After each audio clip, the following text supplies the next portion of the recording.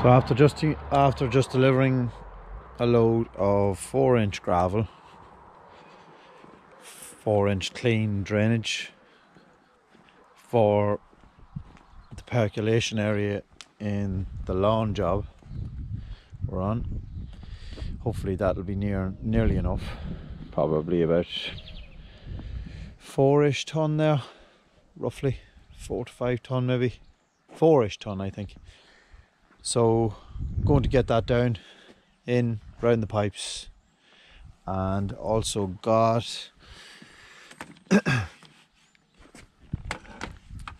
this membrane which is specifically designed to stop mud and stop any type of clays or muds or dirt getting through, so that this will be put across the stone to keep it clean. It allows a certain amount of water, but it won't allow the mud to get through. So got that as well, and we're going to put that out across the stone to keep it all clean, ensure that the stone never gets contaminated and pretty much ruins it, because it's beyond the point of putting in clean stone.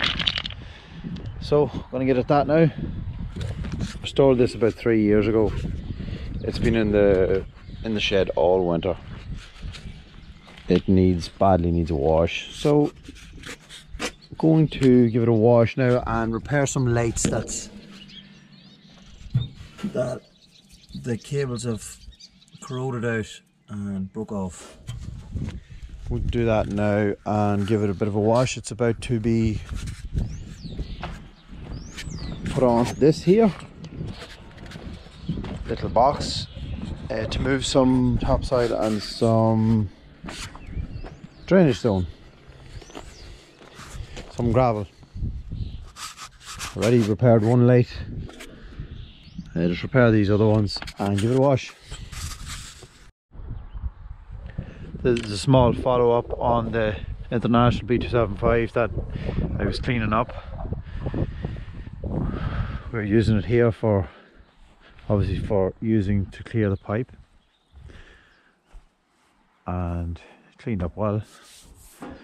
But this is also the tractor that is having trouble with the glow plugs, and it's starting, so I'm going to install a set of new plugs in it. I'll probably show that in another video.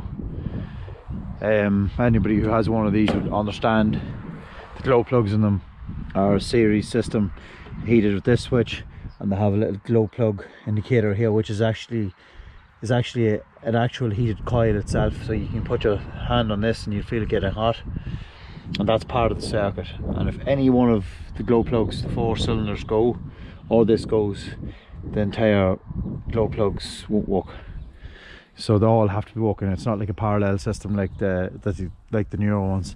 They're not as efficient, but it works, and I just wanted to put the original ones back in it to keep it original, so keep the whole thing right. We had this empty today, I wasn't actually here, and discovered a couple of problems. So number one is this septic tank, this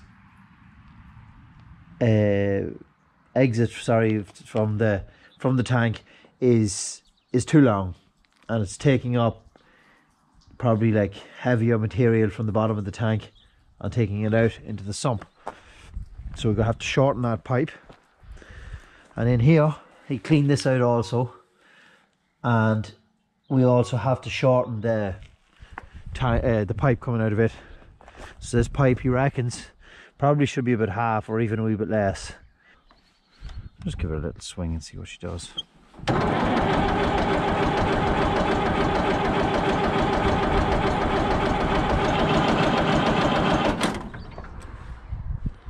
See if the glow plugs start working for me.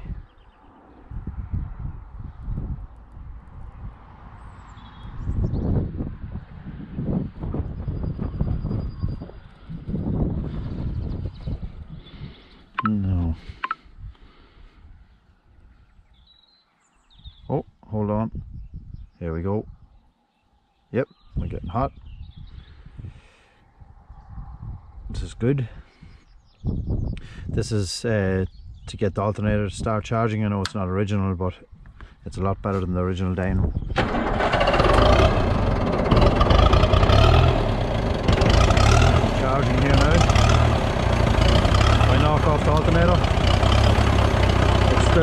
menu and show me a charge, but it's not actually charging the battery. This needs to be on to allow it to charge the battery.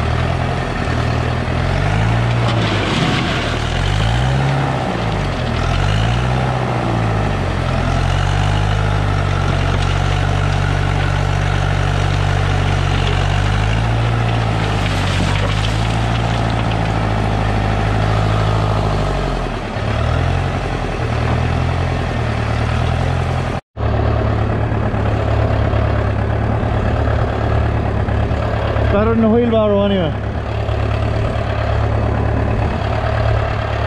It's actually pretty light at the front with that load on.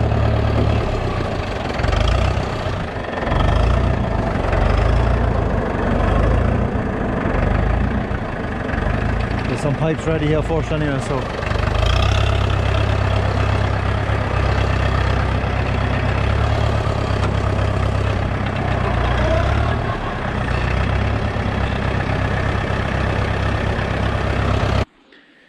next plan here is to add these long 90-degree bends, these percolation pipes, so that we can get them up to the ground surface. So I'm just going to go down here, let's have a little look. So that is going to go in there, and it's going to come up like that. It's going to be stone in underneath it, and the idea is that we leave a point where we can always access. We can put a little cap on the top of this, and we'll always be able to access it. It's just a pity about the angle, but I was thinking that I might actually go a little bit further with this since I have extra pipe. Yeah, no joiner though. So I was thinking I might just go past the tree, but maybe I as well stay where I am, because them trees are probably going to cause problems no matter what happens. Possibly not if I wanted a bit of an angle out here, but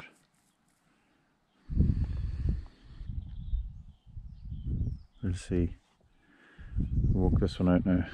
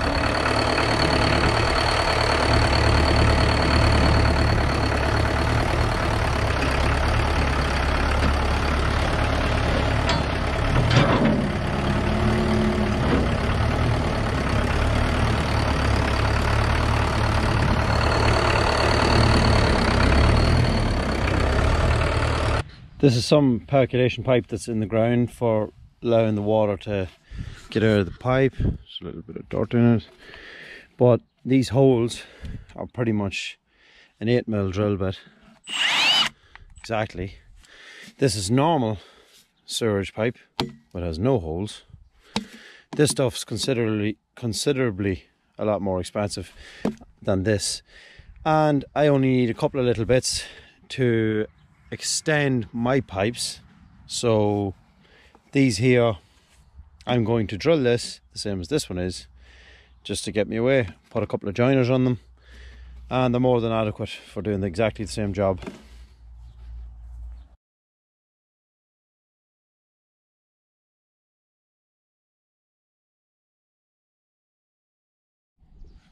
So as you can see, just drill that. It's exactly the same as this. So if you had time, you could do lengths of these pipes with a drill, but most people don't, so they just pay for it. But it's actually, I'm not sure the difference in price, but I know it's a lot more expensive. So these are just going to do my job perfect, just to get me away for little extensions. That's as simple as that is.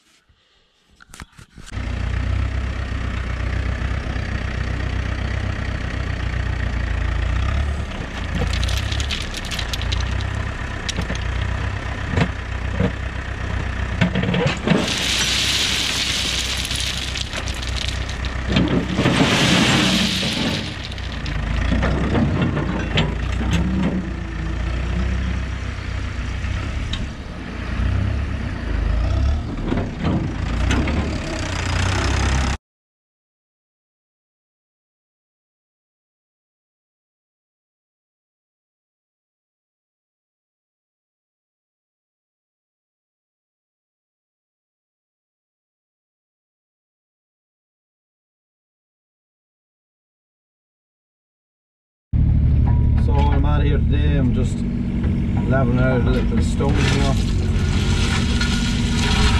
We'll put this drainage in, this 4-inch drainage. Getting it into the hole. We're going to cover it with some geotextile membrane to stop the dirt and the clay getting down in through it and ruining the stone.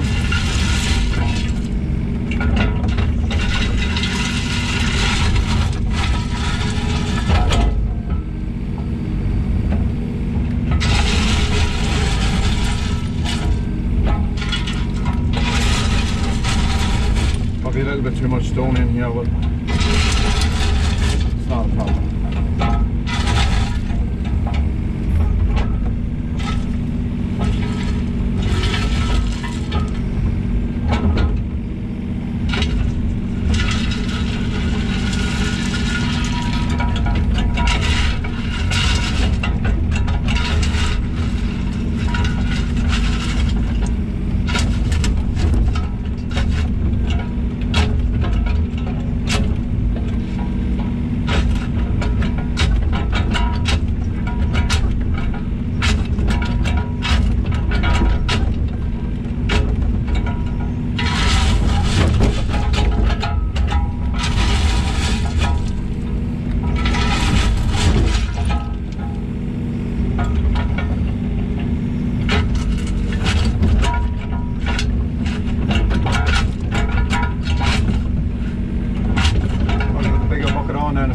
Pack it in a bit better. Just roughly packing it here just so I know roughly how much is in the hole. Only need a small skin of a couple of 100 mil,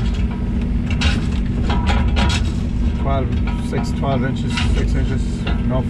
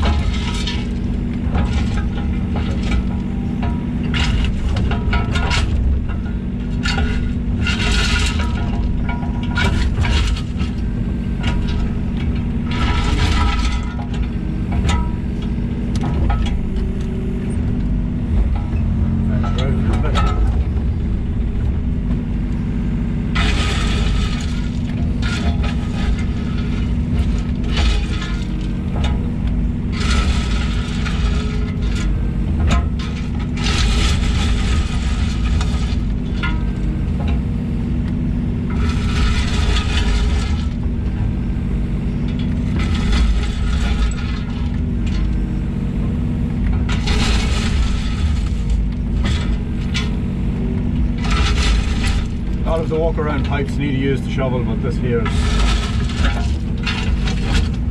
is a lot easier than a shovel. So I'm just using this to roughly put it in. I'll have to get out again with the shovel and do a little bit around the pipe and that. You just don't know when you can push a larger stone in against the pipe and break it. So.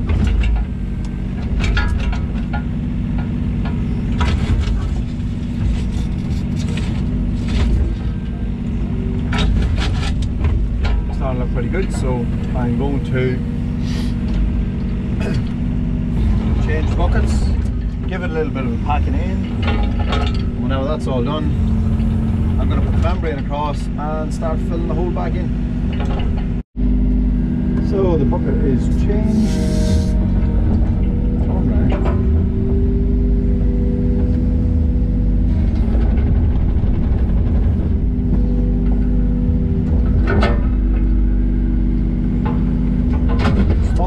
Just tends to sink. It's inclined to sink in the stone when you go to pack it in, so bigger bucket with more surface area is better chance of packing it in. That's right. That's right.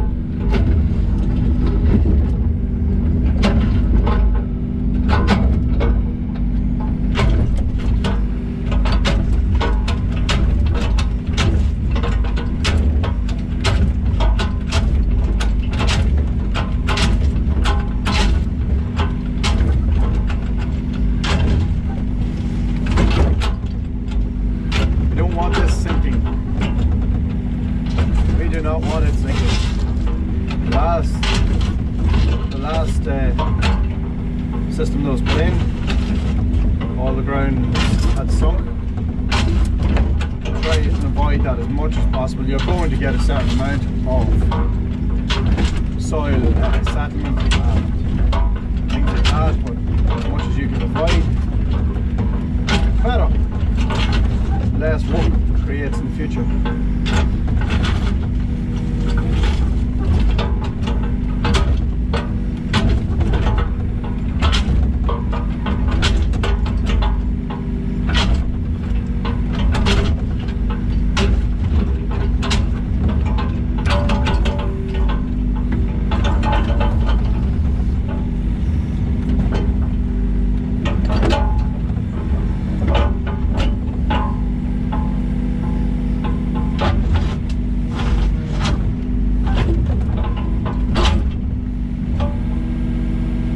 Trying to avoid knocking the bank in here.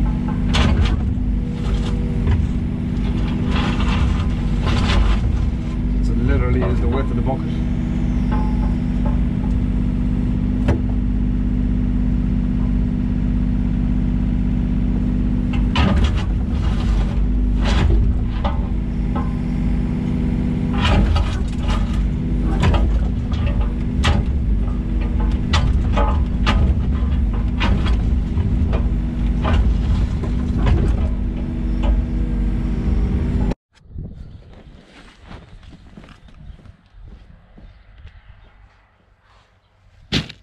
Use some washing up liquid here now to just join up the pipes. Simple as.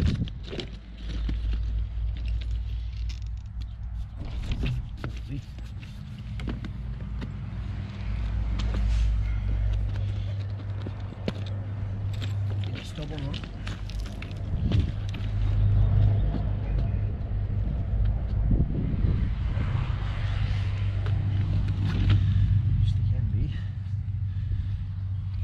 Geotextile might help.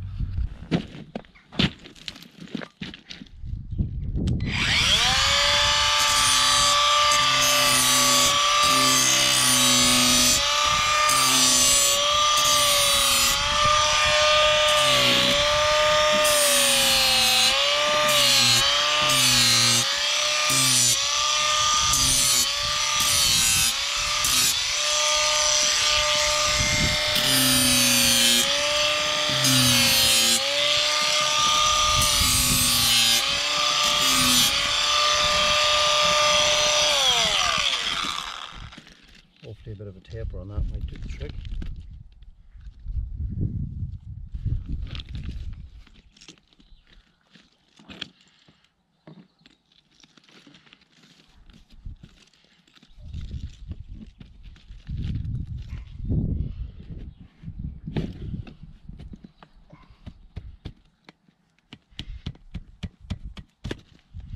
There we go.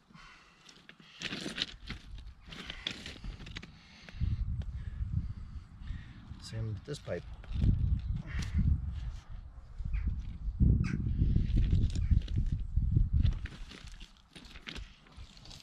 It's already a taper on this one, so this one shouldn't be too bad.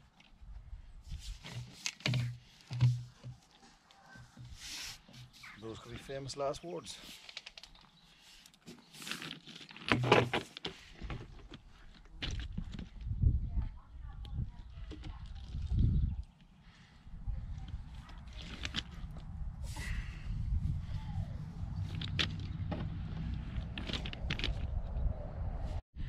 So we just cut up some membrane, put it over the stone. The stone is underneath that, and the pipe is underneath the stone. A common mistake people make here is, you can see here, there's only a very, very small amount of stone on top of the pipe. People sometimes fill the entire trench up with stone.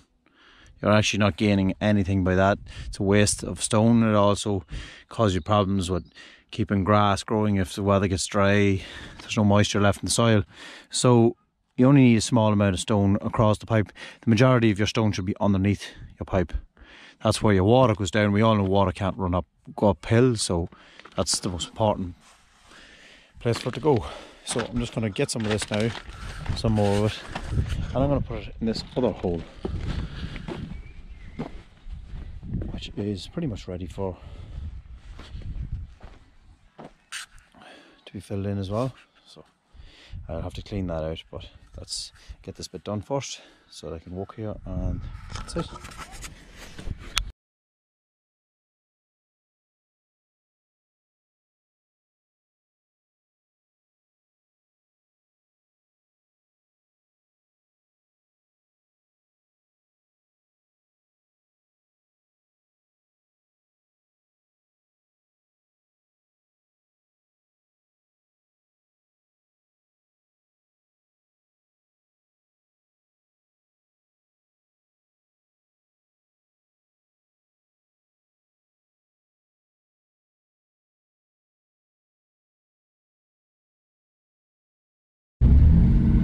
So it's good to see the holes getting filled back in.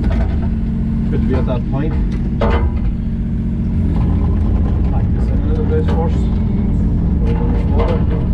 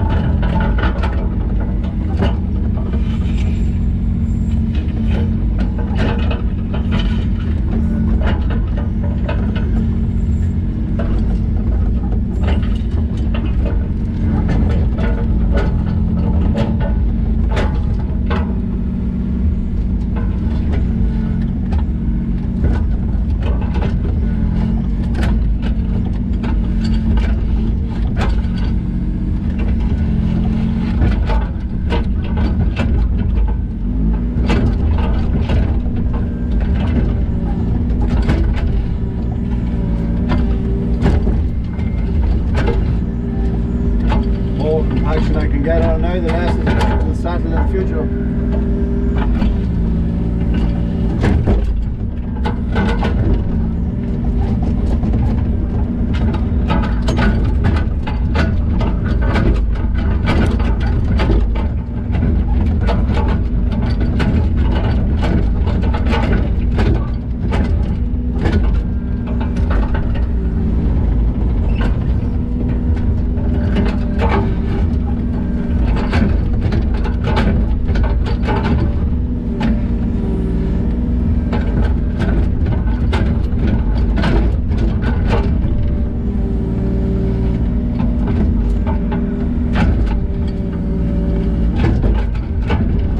There's a little bit of moisture in that clay. It makes it easier to compact. If the clay was dry, it would actually be more difficult to pack. The moisture kind of allows the clay to bind together better. If it's too wet, it's bad, and if it's too dry, it's bad.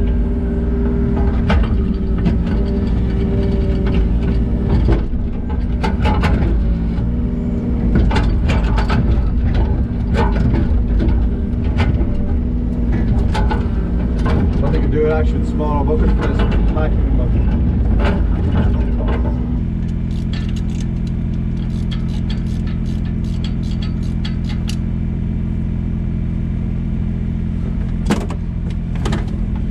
let's go.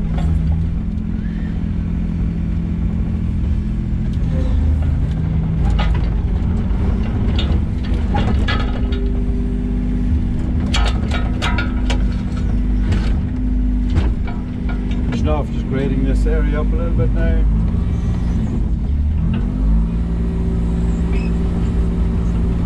Push off this bit of stone.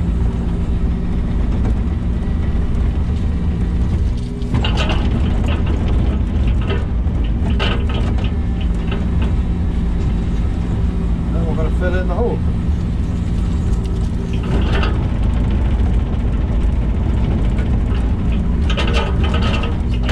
Back to normal without doing that. Need that in there.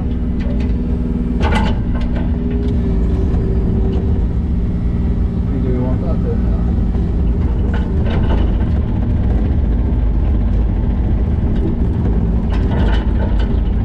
We're now pulling into some of this dry soil.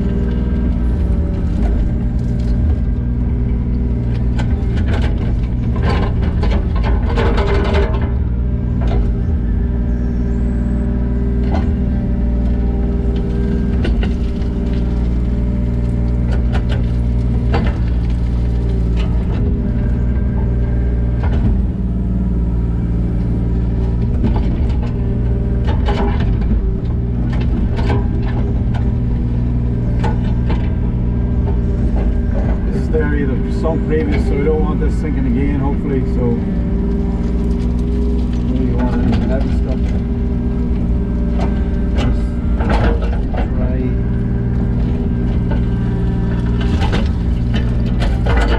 Nice and dry and stony.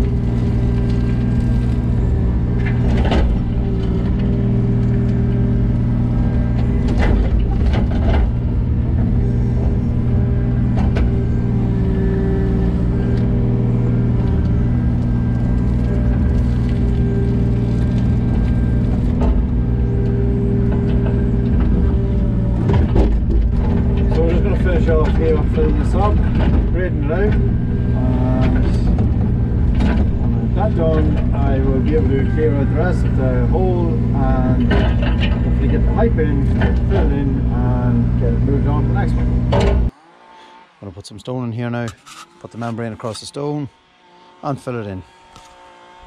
And that's another one done.